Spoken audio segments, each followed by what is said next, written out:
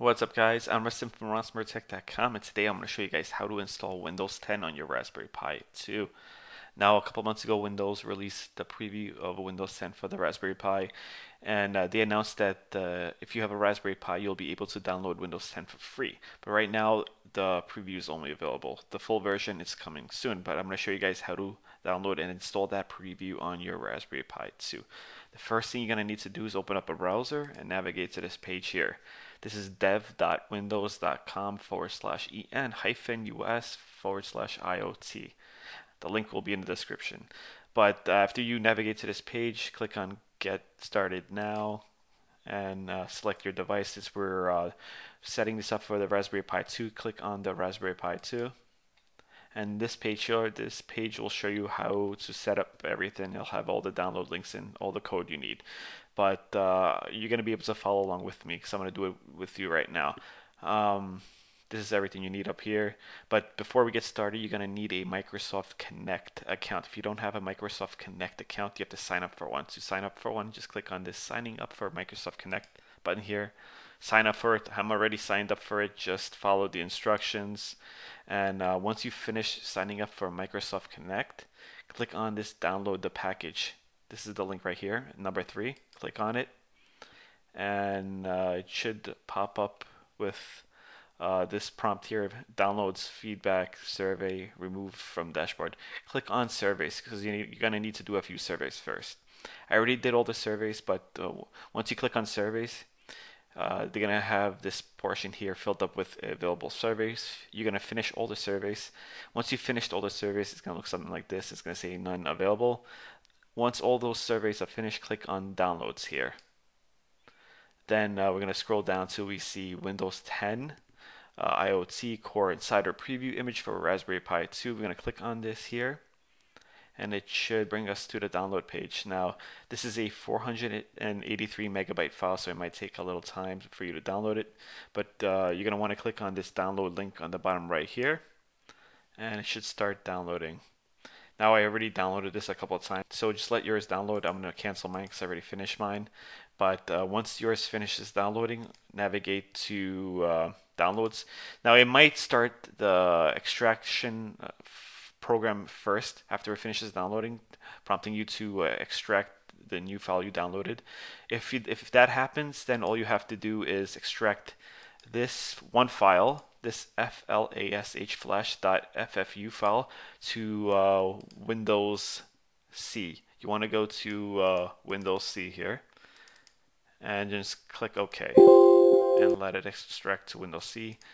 And it should take about a minute. Now, if it didn't start up the WinWar program by itself, you could just navigate to the folder where you downloaded Windows 10, and you just double click the RAR file, and you do the same thing. Just extract it to the C drive and extract to C. I'll do it again. Give it about a minute. Now, after that's finished, let's close this here. To navigate back to this page where it says Getting Started, this is the page where it shows you everything you need and has all the links, the one I showed you earlier. And we're going to first do a few things. Get your micro SD card out, connect it to the computer, right? It's got to be at least 8 gigabytes for this to work. So once you finish doing that, you're going to want to scroll up to this part here, and I'll show you. And you're going to want to open up command prompt under administrator. To do that, you can just go to this Windows button and the search here, just type in CMD and right click the command prompt and click on run as administrator. Click on yes. And you're going to want to change directory to the directory where you saved your flash file from before. So I told you guys to save it in drive C, so all you have to do is type in CD space C:2 /, hit enter. Now we're in the C drive. So the next step is to copy this part here. Let me just minimize this so it's a lot easier for us to see. So I'm going to put this on the side here. Now all we have to do is copy this first part here where it says disk part, copy it, paste it here. You can paste by right clicking, hit enter, And then we're going to copy this part here where it says list disk, paste it there, hit enter. So this is my SD card here. I know it's my SD card because my SD card's about 16 gigabytes. You're going to want to be careful. You're not going to want to rewrite over your hard drive. You'll know it's your hard drive because it'll be the one with the most memory. See, this one has a 931 gigabyte file size. We know that's probably drive C, and we want to work with this one, disk 1. This should be our SD card because it has 14 gigabytes. So yours might have 8 gigabytes depending on the size of your SD card. So stay away from the bigger drive because that's your C drive. So now that we know our SD card, or at least mine is disk 1, right? Now we're going to scroll down here. We're going to want to copy this. Oh, sorry. First type in exit down here. Type in exit, E-X-I-T. Hit enter. Now we're going to want to copy this part here. So just copy this and paste it onto here.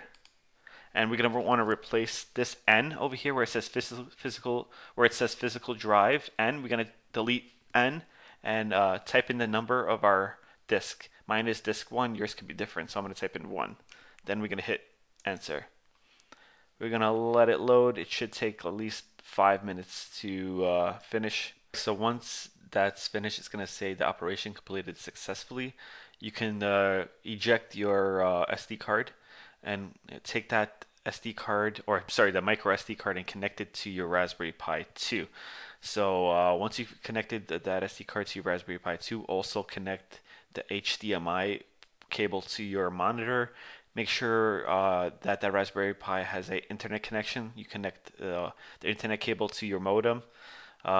You also have a mouse and keyboard connected to the Raspberry Pi, and also the power cable connected. If you finish that, we can move on to the next step.